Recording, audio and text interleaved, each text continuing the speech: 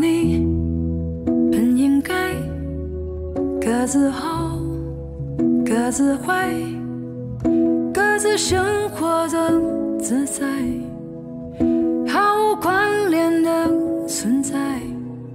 直到你出现在我眼中，躲不开，我也占领你的心海，充斥着你的空白。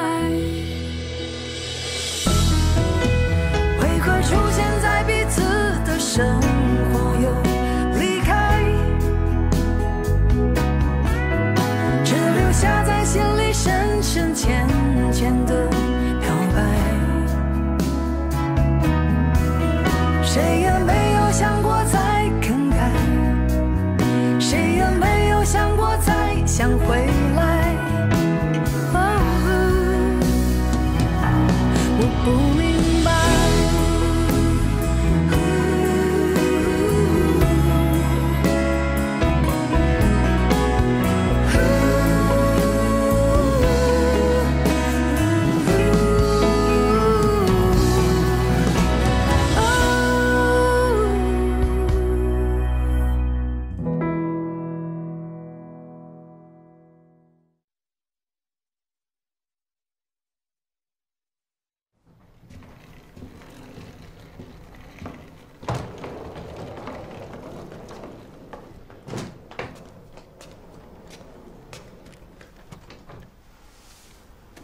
你还来真的呀？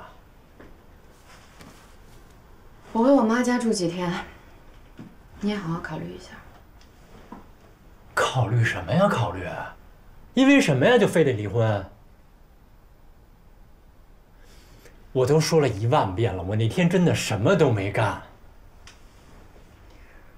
是，我平时爱看看直播，浏览点网页什么的。可是但凡是个正常男的都干过。你不信，你问问你闺蜜去。让开！我不让。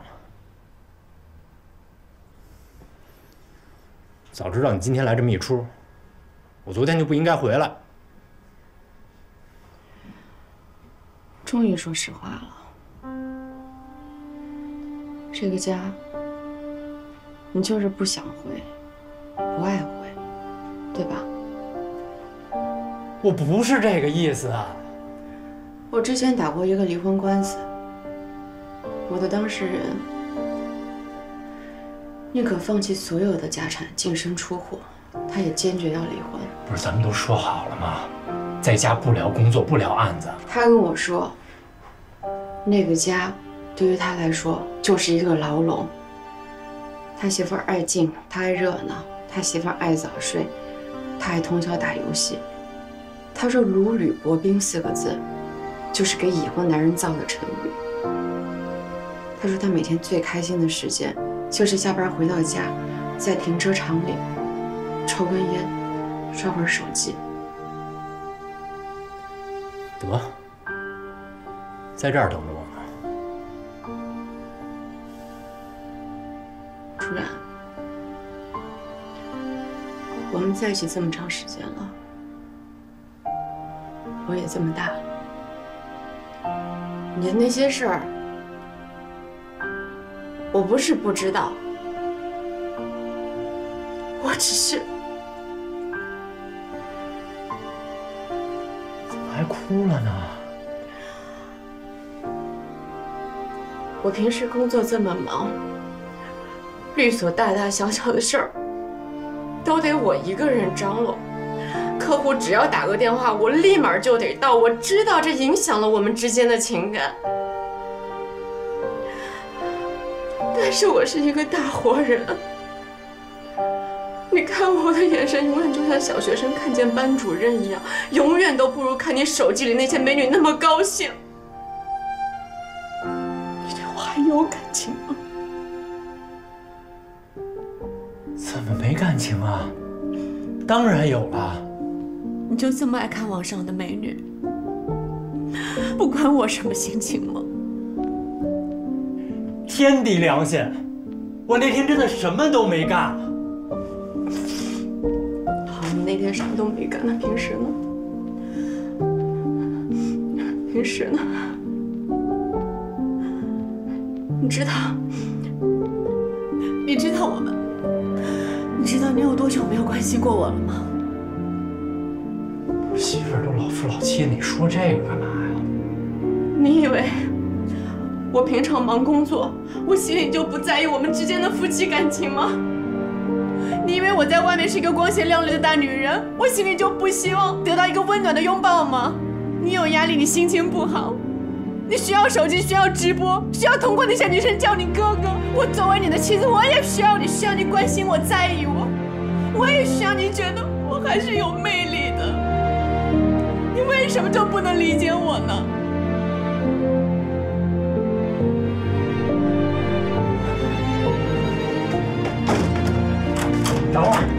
等会儿。喂，助理，你赶紧回趟公司，大家等你开会呢。开什么会啊？给我请半天假。哎，助理，喂，过来。放开我！你干什么呀？干什么？不许你走！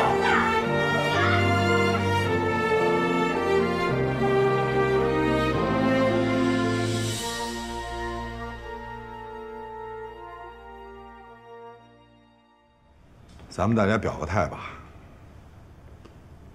不同意小白去赴约的，咱们举个手。什么情况啊？你们都怎么想的呀？喂，不就吃个饭的事儿吗？有什么可讨论的？人家领导给脸了，咱也不能不接着呀。对呀，如果是光吃饭，那就没什么，对吧？你说咱要拒绝的话，显咱小家子气。不是哥几个，我再重申最后一遍，对方是个惯犯，是个披着西装打着领带的狼。他一个堂堂的甲方老总，请一个还没签过的乙方员工吃饭，他闲的呀。咱们在座都是男的，他姓黄的脑子里想的什么，你们不会不知道吧？第一步，出去吃饭；第二步，去酒吧去 KTV；第三步就是一块去万豪、希尔顿、香格里拉，感受床垫的软硬度了。不会吧？那咱为了拿下这项目，还得牺牲小白，这可不行啊！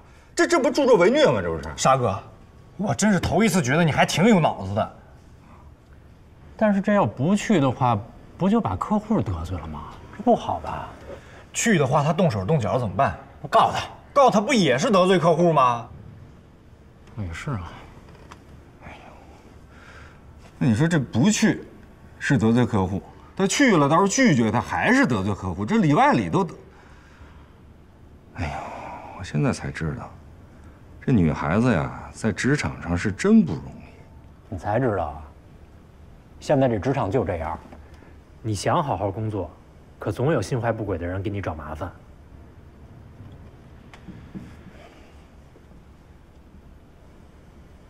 小白，你说句话，你想不想去跟他吃这个饭？不想。但是不想去，就没有任何人会强迫你。但是我得去。好，那你就回复他，让他定时间地点。不是，等会儿，为什么呀？你们怎么想的呀？你能给我个理由吗？明知山有虎，偏向虎山行是很危险。可如果去的这个人是武松，那危险的就是老虎。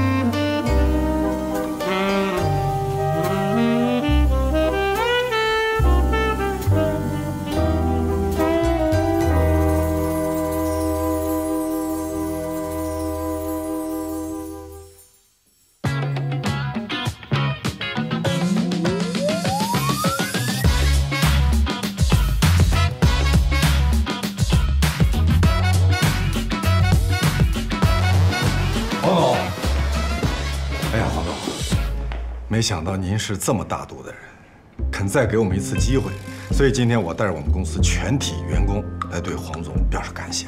谢谢黄总。黄总，我叫沙洲，久仰您的大名，相见恨晚呐。久仰。黄总，我叫祝然，您是大咖，我们是小虾。感谢您能够放下身段，亲自邀请我们。今天晚上我们不醉不归。黄总，我叫侯志，今日再见，您依旧光彩照人，气度非凡。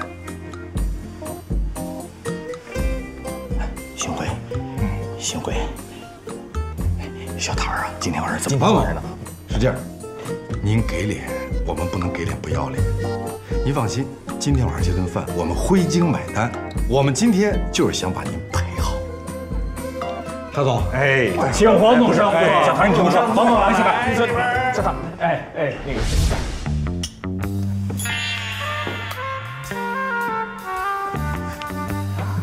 不，海量。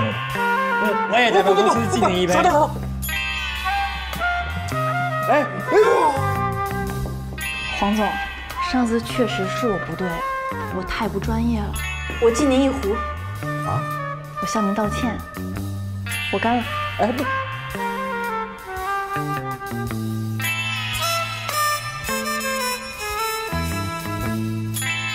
哎呀！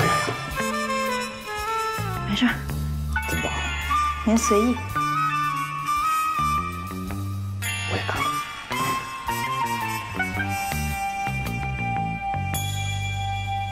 哎呀，黄总真是海量太好了！哎呀，谢谢黄总，谢谢黄总。坐，小白。小白啊，其实那天我也有点错，过于严厉了，吓着你。黄总，您那天确实吓着我了。哎，可千万别往心里去啊！这样，我自罚3杯，我给你赔个不是，好不好？哎呦，您请。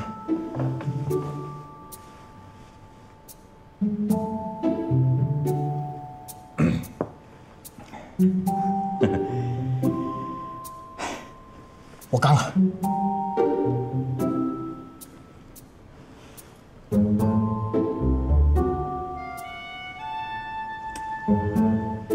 哎呀，好，黄总海量，好。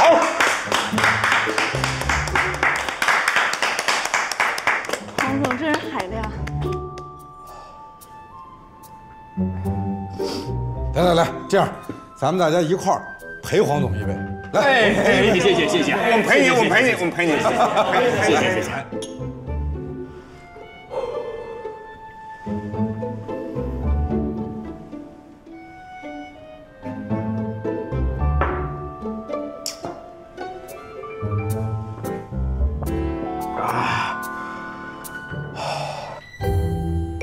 我也说，我还让他好好的。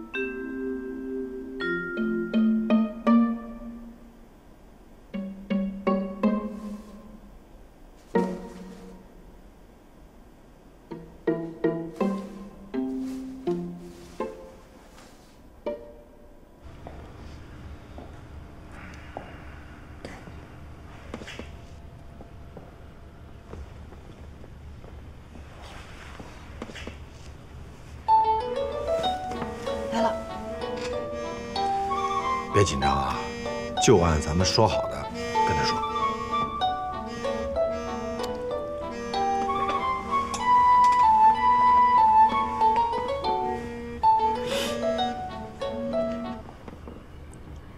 喂，早上好啊，黄总，早上好，我上班呢。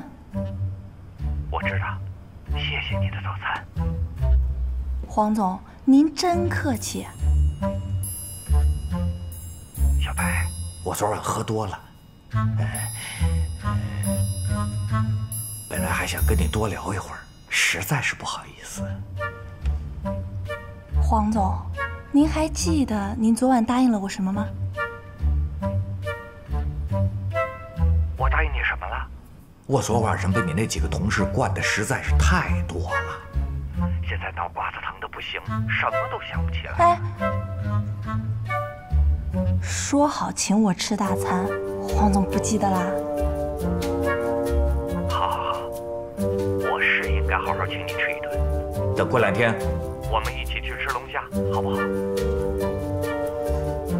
哎呦，我最近加班呢，忙着修改您公司的提案，要不等竞标结束之后，咱找个时间。就你们公司那提案呢，我都看过了，挺好的。你就把心放到肚子里吧。不到最后一刻，我不敢掉以轻心，毕竟那些同行都太强了。你还不相信呢？啊？我知道，非打您当家做主，但是我们也要做到无懈可击，才能让别人没话说。行，那就竞标会之后，咱们可说好了，一起去吃龙虾，保持联系。好嘞，我肯定不会忘的哈。漂亮，漂亮，漂亮，漂亮，辛苦。来，小白，辛苦，喝口水。谢谢沙哥。小白，这事儿让你受委屈了啊？没事儿，我没什么损失呀，不就说几句台词儿，当会演员嘛，没事儿。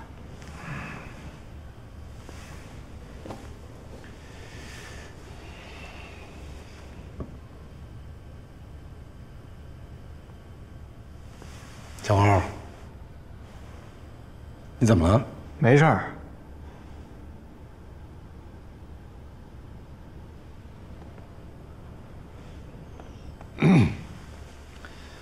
那个，这次竞标成功，你是头号功臣。什么功臣啊？我不想当什么功臣，这有什么好骄傲的吗？你们刚刚都没听到吗？这竞标结束以后，他还要再约小白，到时候怎么办？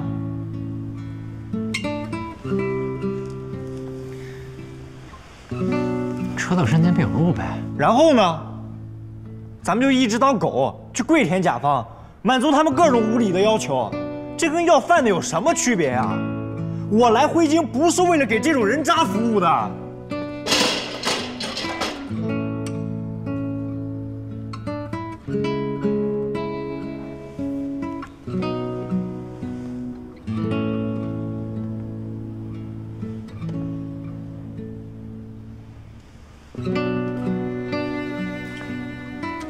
不好意思，扫大家兴。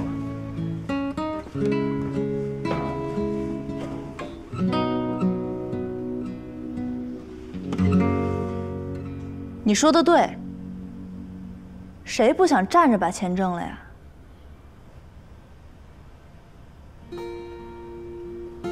没有哪一行是光鲜亮丽的，也没有哪一行轻松容易。我们确实不应该向坏人妥协，但我们现在还没有十足的证据去控诉他。我知道你不能接受现状，但愤怒是最没有用的。所以呢？所以我们就得对他们忍气吞声吗？当然不是，我们要卧薪尝胆。等有一天话语权掌握在我们手上的时候，我们不要变成像他们那样的人，就是对这个世界最大的贡献了。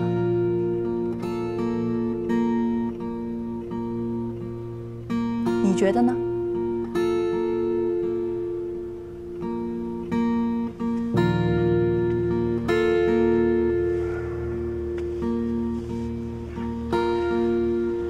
老师啊，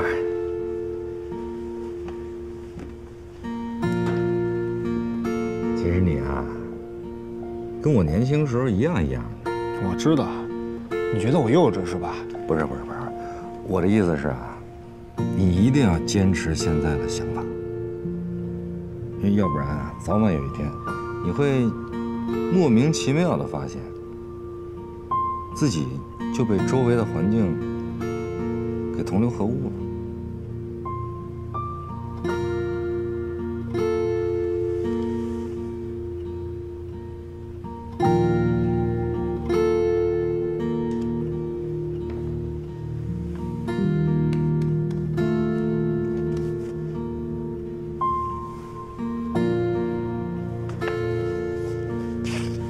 诸位，我也说两句。这次小白表现得很好，拿下了项目，也没有让坏人得逞，帮助和教育客户也是我们的责任。侯志，亏了你没当律师。哎，你要是当了律师，天天面对那些光怪陆离的法治案件，你不得疯了？不瞒诸位说，我打了这么多官司，我就总结出来一条：归根结底，人还是要靠实力说话，别的不用多想。真的。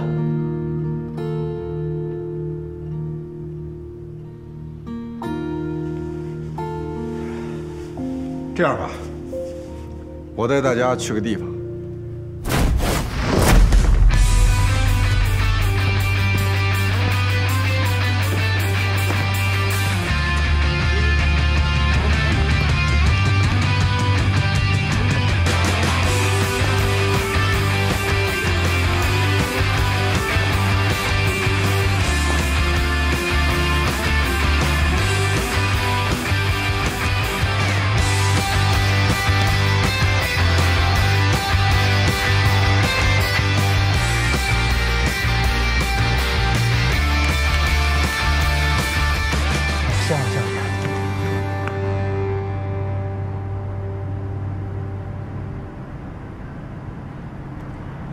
哎，这地儿以前你怎么没带我来过呀？你看这儿，我以前的公司就在那儿，拓维就在19层。就是那个是吗？对，原来我没事儿也经常带着我们的同事到这儿来打球，走路特别近，10分钟就到了。哦，那今天打球就算团建了呗？也不是，我就想着咱们找个没人的地方，骂骂甲方，发泄发泄。去你的黄耀祖！骂得好，跟个大傻子似的。那你带我们来这儿打篮球，会不会赌无伤怀啊？你不说了吗？要卧薪尝胆，所以我想好了，等咱们钱够了，咱再搬回去，重回市中心啊，落地窗 ，CBD。老大，飞达这单咱们要是签下来，是不是就能搬回去了？肯定够。那恭喜辉京提前拿下飞达，我们又要有钱了。重回 CBD。三个大傻子。哎，来，漂亮！哎，哥几个，今天就这么着吧啊！咱们撸串去，我请客。好嘞。哎，干嘛呀？文明有时候就是干不过野蛮，这个行业如此，其他行业也如此。豪志，我真的不想说，咱们公司确实需要钱，需要拿下飞达，否则公司就会倒闭。但如果公司一旦倒闭，白鹰可能就真的要回去继续卖酒，这就是现实。哎呀，真啰嗦，知道了，跟我爹似的。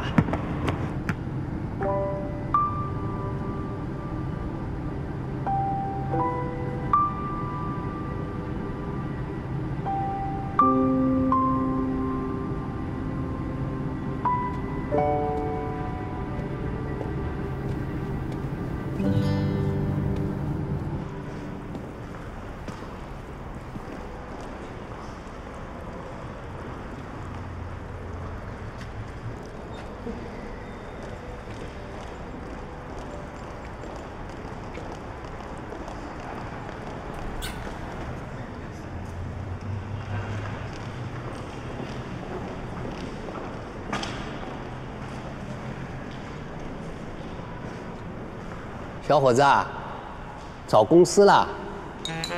面试坐电梯，讨债走安全通道。张大爷啊，你不认识我了？不认识啊？你认识我啊？哎，有什么事儿吗？没事儿，我就是来看看地方。刚成立一家新公司，叫辉晶。我在不久的将来我要搬到这里边来办公，而且我这公司啊，1年之内将会享誉整个公关圈。哎呀，大爷在这儿待了10几年了，啊，先后有30几家公司啊都倒闭了，没有哪一家公司啊能撑上半年的。前不久有一家公司倒闭，有个小伙子对我说：“大爷，我还会回来的。”你说这小子幼稚吗？幼稚。张大爷，您说那个人就是我？不可能，这样的人我都熟悉啊。不过你有几分是像那小子，有点像，都很帅，有点像，有点像。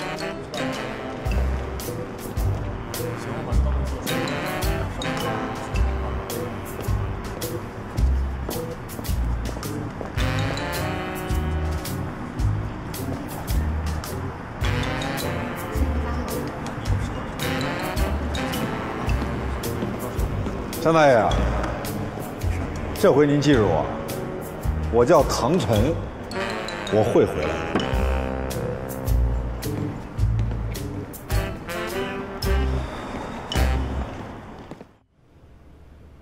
这一条我觉得得再修改一下。这么正式，还有邀请书呢。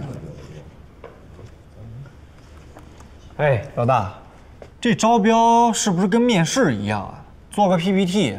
最后全靠一张嘴皮子忽悠，可没那么简单。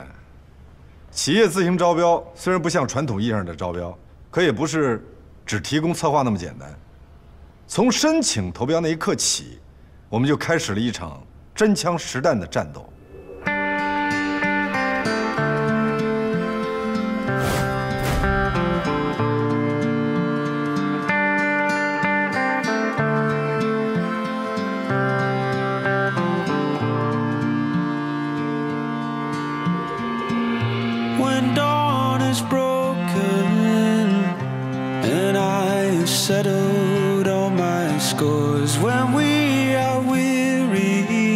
非常有经验，是吧？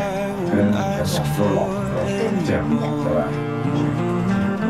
是这样，再讨论一下，好吧？我一会儿再找他。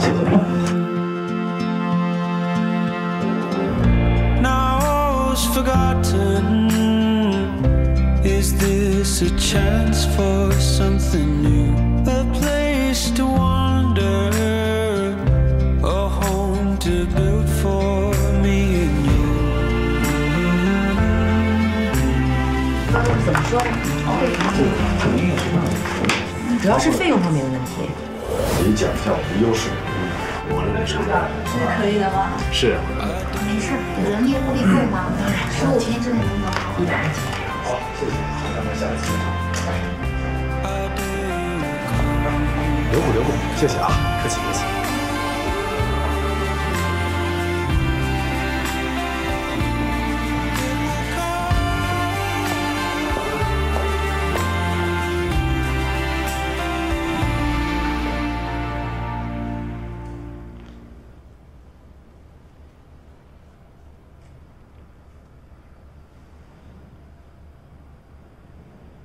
哎呦啊！为什么呀？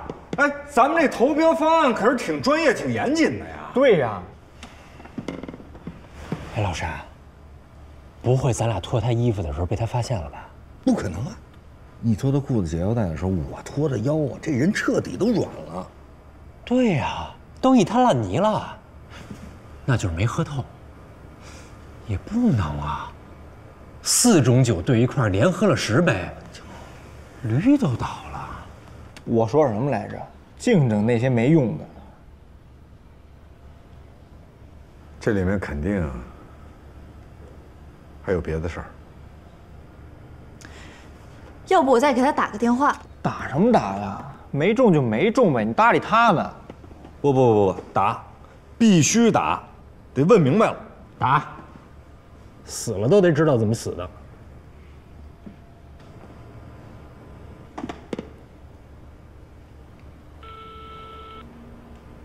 喂，黄总，您好，您拨打的电话正在通话中。直接挂了。老唐，还是你说的对，这里边肯定还有别的事儿。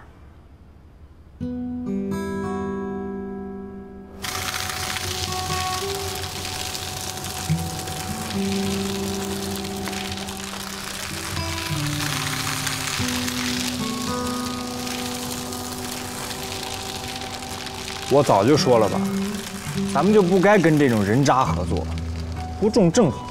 小爷我还懒得伺候呢。哎，还有那硕大姐，指不定有什么招呢。哎，别再说这种话了啊！这个易迅啊，本身就比咱们强，对吧？所以咱们输给他并不丢人啊。这样，咱翻过去。咱们还有谢立强和毛毛，这才是咱们的工作重心，啊，这样。那行吧，干活吧。对，我公众号还没更新呢。对。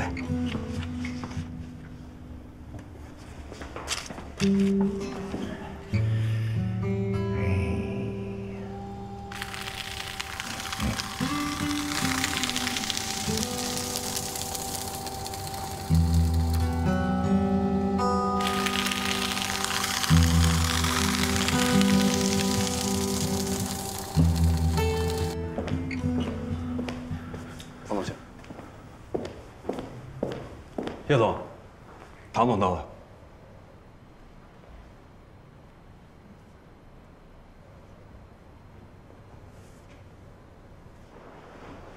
请。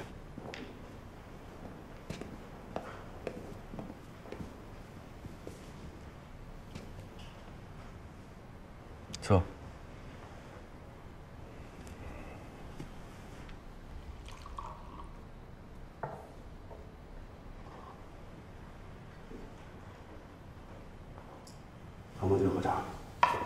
谢谢。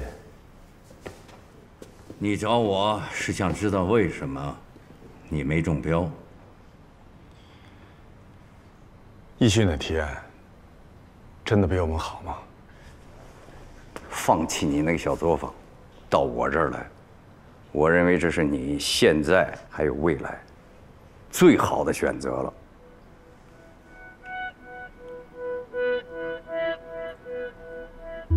还是放不下你的小作坊。您知道我这个人心软，岂止是心软，简直就是妇人之仁。是，您批评的对。我不强求啊，你要想坚守，就坚守吧。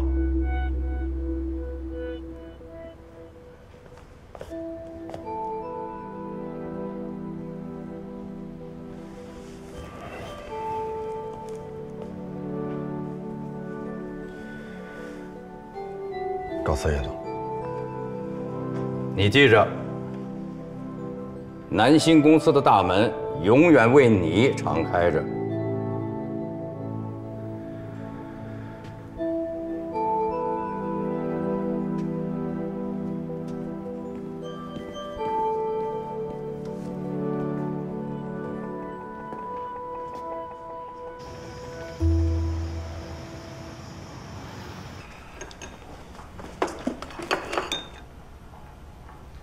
沙哥，这都几点了？要不咱们先吃吧？哎，不行！我告诉你啊，谁也不许动啊，等着老唐。老唐今儿在外边忙活一天，可能一顿饭还没吃。就是，但是想喝，咱得先喝点啊，边喝边聊啊。哎，那个待会儿老大回来，咱谁都别提飞达的事儿哈。对，他看起来已经够愧疚了。听见没，朱然？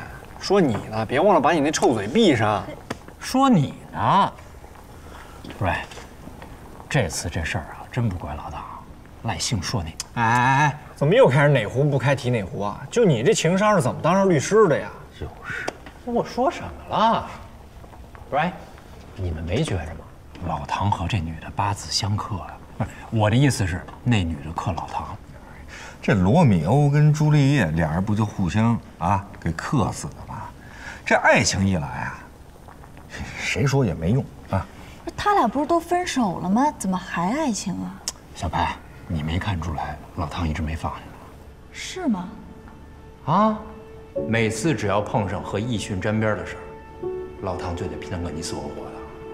这就叫表面上恨之深，实际上爱之浅。哎，我说，行，不说这事儿了啊。这个虽然老唐不在啊，但是我有一事儿我特别想说，就是这个我自从跟老唐出来弄了这个公司，我觉得我这生活吧越来越有滋味啊。咱们各位是不是都是这感觉？你说郝志，你是不是在你爸面前现在也抬起头了？是。小白，咱也终于从那火坑里面跳出来了。没错。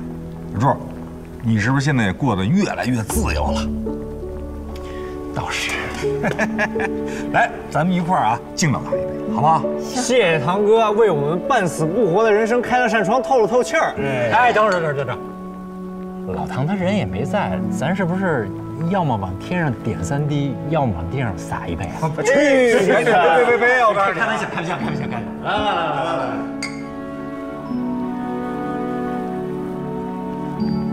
喝上了。哟，哎呦，老大回来了，等你呢。什么事儿啊？弄这么一大桌子？庆祝什么？庆祝失败乃成功之母，庆祝咱们虽败犹荣，值得鼓励，庆祝只要尽力了就没遗憾，继续努力，撸起袖子加油干。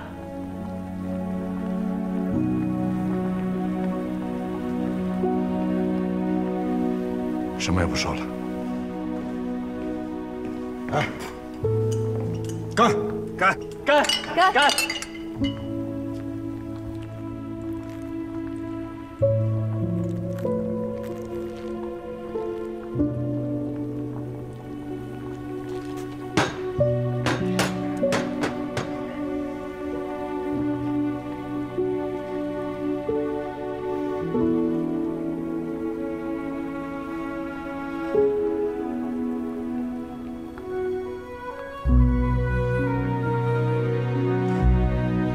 来吧，吃饭，来，来，饿死我了。来，给你吃肉，吃点肉。哎呦，累天了，来，饿坏了。吃点菜。吃。小白今儿下呀，吃点菜，来点菜。来下肉啊，肉可不少啊。对，山哥。哎呦，还有海鲜呢。给老大下点肉。下节鲍鱼啊！这家里是什么生活水平啊？羊肉和海鲜一块涮，来，你给老大补吃啊！来，老拌的料啊，真棒啊！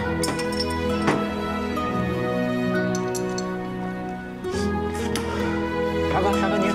好嘞，谢谢。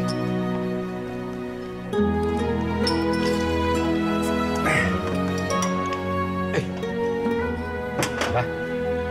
谢谢。也行啊。